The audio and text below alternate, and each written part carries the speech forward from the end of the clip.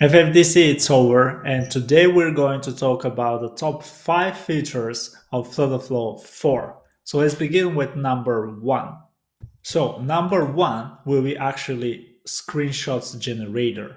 And now you can actually generate screenshots that when you deploy your app for App Store or Play Store, you actually will be able to configure your screenshots and actually generate screenshots by selected pages, which is actually game changer for me. I was asking for that since I first deployed my app because it's so consuming, time consuming to actually deploy the apps using a third party or creating the screenshots yourself. And that's actually huge. Thank you, FlutterFlow, for that. Number 2 in the list is branching. Actually, branching will give you the ability to have a production project and a test project inside FlutterFlow projects. And actually works like GitHub inside FlutterFlow. And there could be like a couple of people working at the same project, and you can still actually have different branchings. And then you can actually just merge the branchings, and you can see the difference between the new branch and the old branch, and you can resolve conflicts, for example. And that's actually great. There were a lot of people asking for that feature, so I'm really happy that this is coming in FlutterFlow 4.0. So a great news, and you can see the history as well, so that's amazing. And number 3, it's cloud functions. Now you actually have the ability to create cloud functions inside FlutterFlow directly. And you can actually just create it with custom code, just you create it with custom functions, custom widgets, but now you have the ability to create them inside your FlutterFlow UI builder.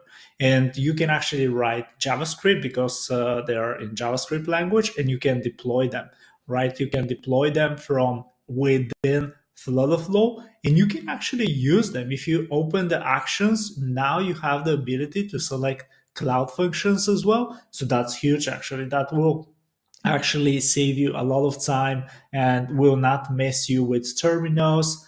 And that's actually a huge news. So thank you, Flutter, for that as well. Great news. Number 4 in the list is the new marketplace. So they were actually FlutterFlow were actually working a lot about the marketplace, and the new marketplace will actually have paid items. So you can actually sell your paid items in the marketplace. You can have your whole projects and you can sell them in the marketplace. So I think in the marketplace in the future will be actually much more robust with much more items that will actually have value, because right now a lot of items in the marketplace are great, but still they're free. So I think in coming future, marketplace will be more valuable. So that's amazing. Number 5 in my list is actually testing. And FlutterFlow right now you can create automatic testing, and you can have the name, you can have the description, and you can have the test steps. And you can have something like load this widget and do this and do this action, like long press, like enter this value, like enter the email, enter the password, and then you can have it tested automatically to actually open your app, click on something. So there is actually no more from you to actually go inside the app and test it manually. So that's actually a great thing. It's much appreciated. It's amazing. I cannot wait for version 4.0. And thank you, FlutterFlow, for featuring me inside the conference. Much appreciated.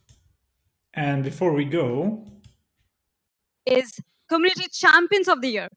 And this is a very exciting award for us because these are individuals who have contributed on the community forums, answered questions to all your like questions that you had about FlutterFlow, and also shared tips and tricks on like social platforms.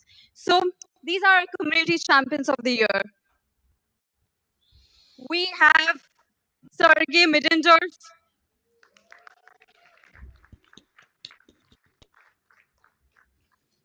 Dimitar Klatarov. And thank you very much for that. I was actually surprised. Thank you very much. It's much appreciated. I will do my best to answer all your questions. And like right now, I'm actually living in my Discord server. So if you have any questions, I think it will be faster answered in my Discord channel. And thank you very much for everyone. Thank you very much for the support. Thank you very much. Yeah, it's great. I feel great. Thank you, and let's keep on pushing, guys.